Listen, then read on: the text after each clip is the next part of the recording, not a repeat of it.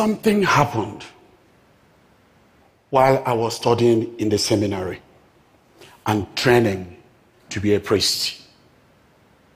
I came in contact with a different idea of life.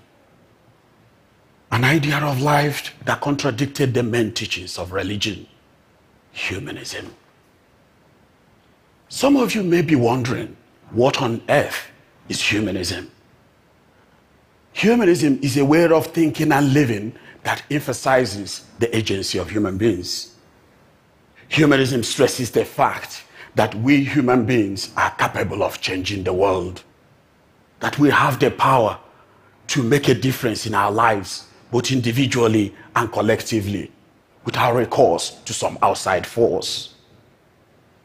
It may interest you to know that the best humanist lessons I learned was not from reading philosophy books or from poring over humanist manifestos and declarations.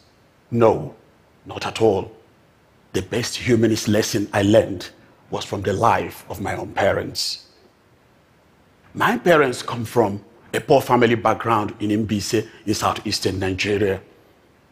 They had limited opportunities. But my parents did not allow the circumstances of their birth and upbringing to determine their ambition and dreams for themselves and for their children. My father worked part-time, trained as a teacher, and rose to become a headmaster at a local primary school. While my mother dropped out of school quite early because her mother, my grandmother, could not afford her education. As a parent, my mother worked very hard, combining farming, petty trading, and taking care of my siblings and me. By the time I was born, that was shortly after the Nigerian Civil War. Life was very difficult, a struggle day by day. My family was living in a hut. With the eye of a child, I can still see water dripping from the thatch roof of our house when it rained. My father reared goats to supplement the family income. And part of my duty after school hours or during vacation was to feed these goats. There was no electricity, no pipe with water. We trekked to fetch water from the nearby streams. That was an easy work in the wet season, but kilometers when it was hot and dry. Through hard work and perseverance, my parents were able to erect a block apartment and send my siblings and me to school. They made it possible for us to enjoy a standard of living which they never did, and to attain educational levels which they only imagined when they were growing up. My parents' life, their story, is my best lesson in humanism. So as a humanist, I believe that human beings are challengers, not prisoners of faith. Our destinies are in our hands, not predetermined. And it's left for us to shape our lives and destinies to reflect our best hopes and aspirations. I believe that human beings have the power to turn situations of poverty into those of wealth and prosperity. We have the capacity to alleviate suffering, extend life, prevent diseases, cure debilitating ailments, reduce infant mortality, and preserve our planet. But we cannot accomplish all these goals by wishful thinking with our eyes closed, or by armchair speculation, or by expecting salvation from empty sky.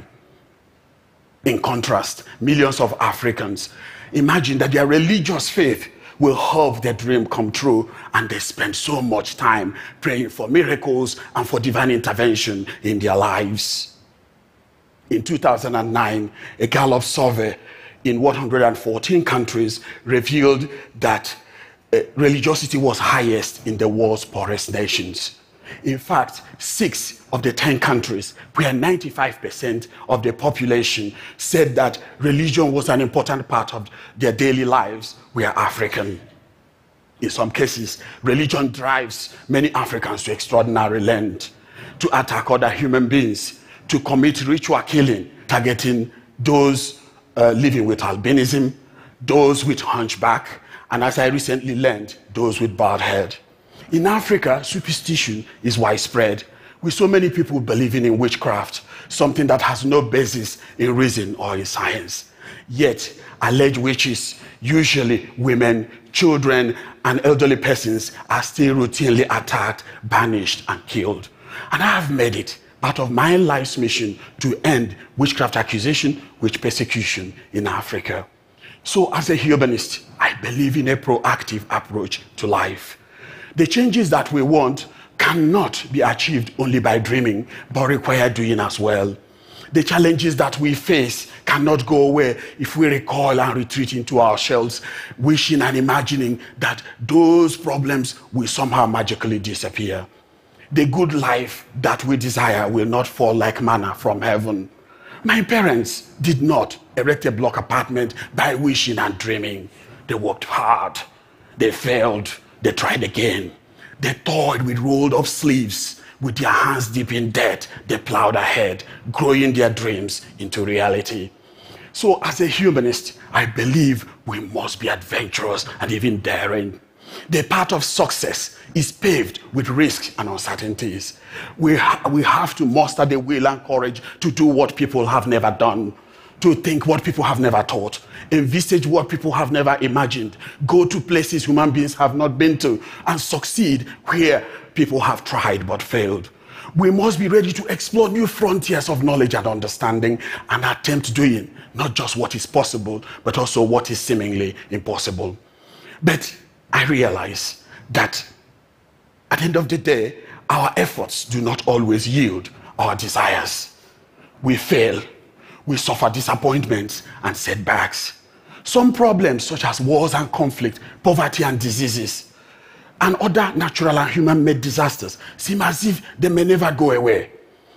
Solutions to old problems have led to new dangers. New cures to diseases have resulted in new health risks.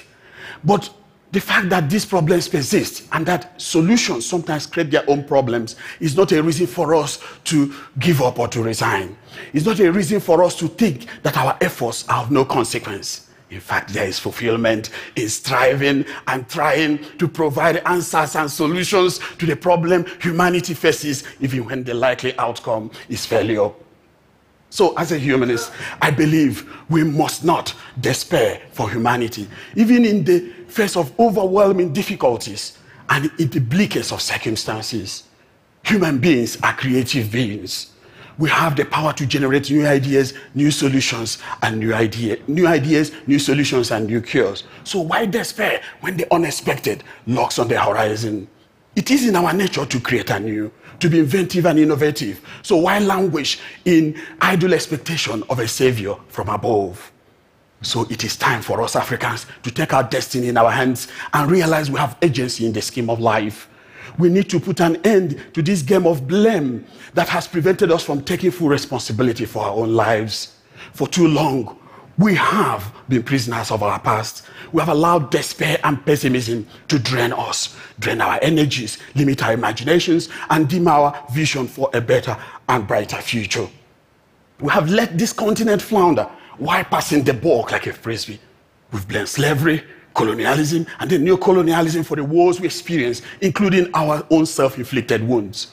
We have conducted ourselves in ways that seem as if Africa is damned and doomed, and that all these experiences in history have irreparably foreclosed the chances and possibility for Africa to emerge, thrive, and flourish. We must realize there is no part of the world that has not been colonized or enslaved in the past. And if other parts of the world have moved on, why can't we now?